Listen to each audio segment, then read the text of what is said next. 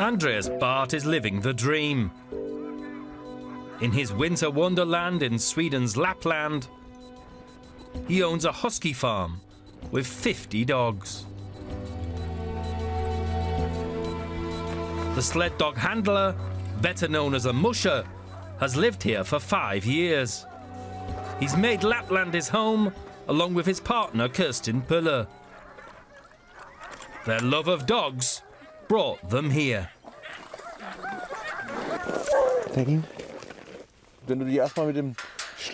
When you first get the sled dog bug, it's very hard to stop.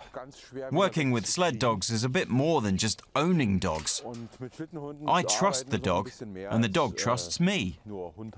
You see this cooperation best in difficult situations and moments. You don't forget it. When you've been in a snowstorm a few times, or been pushed to the limit, and your dogs bring you home, because they trust you and you give the responsibility to the dogs, there is so much potential. And it is also fun. Andreas and Kerstin have been together since 1996. 2 years ago, their relationship was put to the test.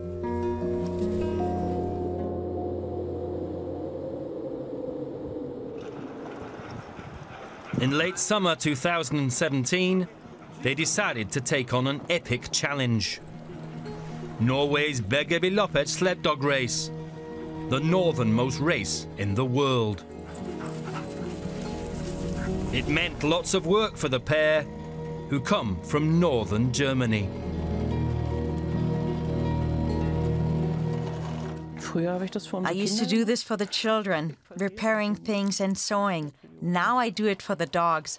I would have never dreamt of doing that before.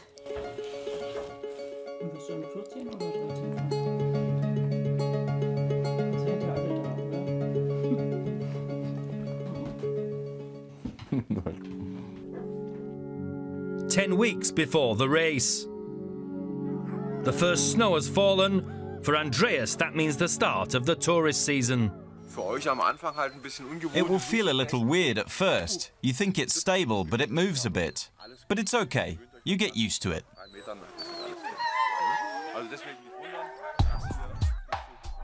Andreas earns a living by offering tourist rides. That means training for the race is not always possible.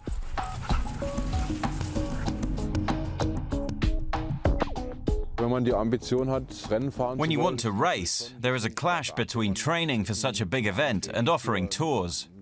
We want to do both. We want our guests to be happy. Sometimes he has to train in darkness, while also doing tours. Andreas wants to do 3,500 kilometers of training before the race. Every one counts. Training is going well until 5 weeks before the race, when Kerstin decides she is too stressed and busy at home to take part. We have a young couple who can help instead. We have 1,000% faith in them. But the guy doesn't know if he's free to come. If the girl Francie comes alone, then I think it is easier if she goes with Andreas. I would love to, but it's fine if it works out with Francie. Then we'll still have a vet, so that's okay. I think it is something you would never forget. Kerstin is irreplaceable. What can I say?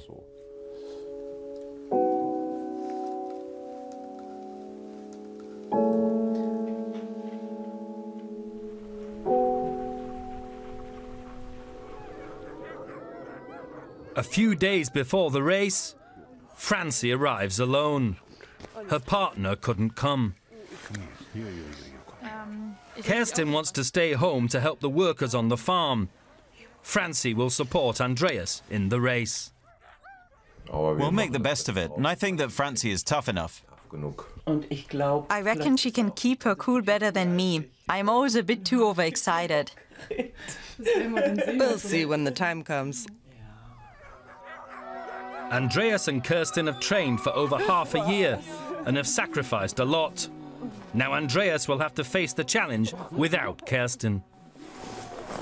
Have fun.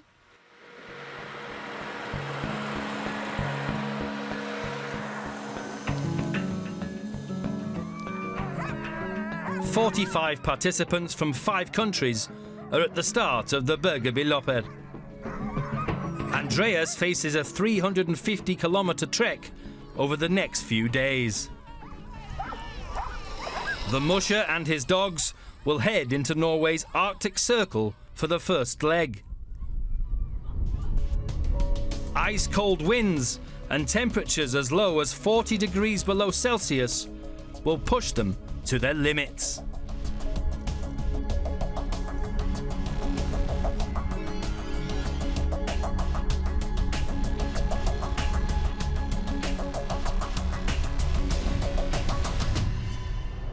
Regular breaks will be necessary. The physical strain is enormous and the dogs need to recover. Mental concentration is also crucial for both man and dog.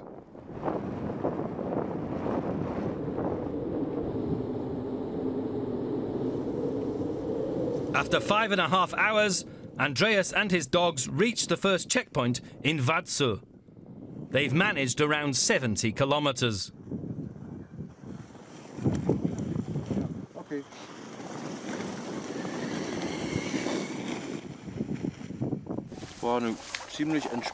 It was quite a relaxed first leg. The dogs found their rhythm after about 20 kilometers. Of course, it wasn't easy. The quicker they lie down now and have a rest, the quicker we can recover. And then we'll see. The breaks are just as important in the race as the long runs. Too little sleep for the dogs and the musher can have dramatic consequences.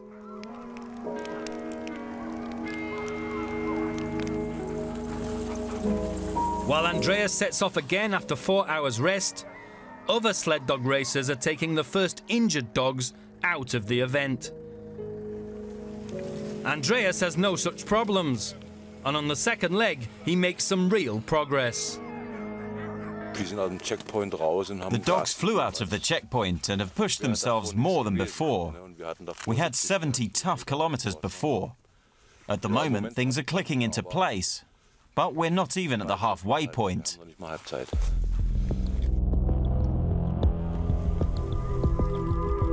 On the next leg, things continue to go smoothly.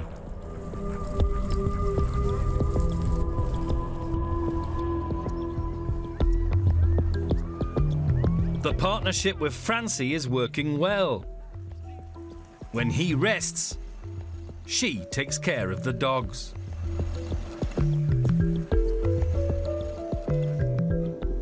But the race has left its mark on Andreas. It is now the third day, and he has only really slept for 3 hours in total. The journey through the darkness has become a real test. Now we've got another 105 kilometers, and then, my friend, we can go home. The finish line is drawing ever nearer, but their stay at a checkpoint is far longer than expected.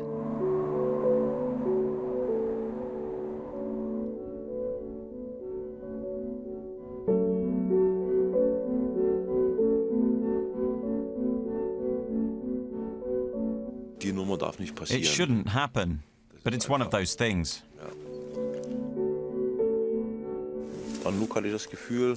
I got the feeling that Anouk was just too tired, and I went to speak to the vet, and they confirmed it, and the dog must be pulled out of the race. You have to give the dog to your specific handler, and only then can you leave the checkpoint. Erst verlassen, wenn der Hund sicher in Doghändlerhand ist. Ja. But she had her phone off.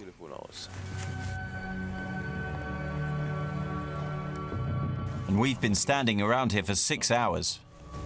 That is 6 hours in the darkness. Andreas had been trying to contact Francie without success. The rules say only Francie can take the exhausted dog.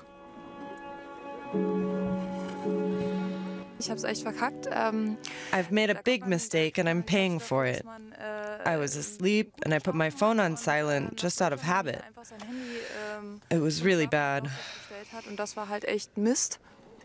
Due to the lost time, the torch batteries are running low, as well as the phone battery after all those calls. Carrying on now is not possible.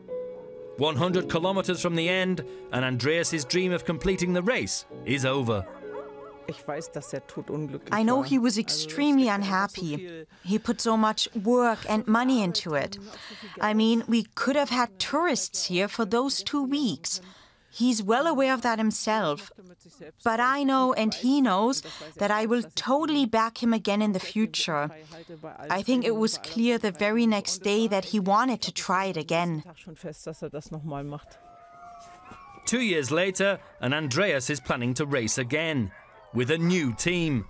He is hopeful thanks to his 2 lead dogs. Andreas has a special relationship with Clara and Inari.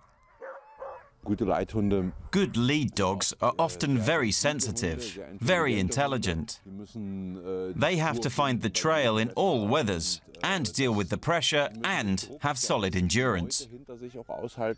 If there are 8 to 10 dogs behind who are rushing too much, then it is mentally tiring for the dogs. But not every dog does that. Dogs like Inari or Clara are a pleasure to work with. Wie Inari hier oder wie Clara, das ist auch schon ein Riesengeschenk, mit solchen Hunden arbeiten zu dürfen. Lead dogs like Clara and Inari are the extended arm of the musher and the most important animals on the team.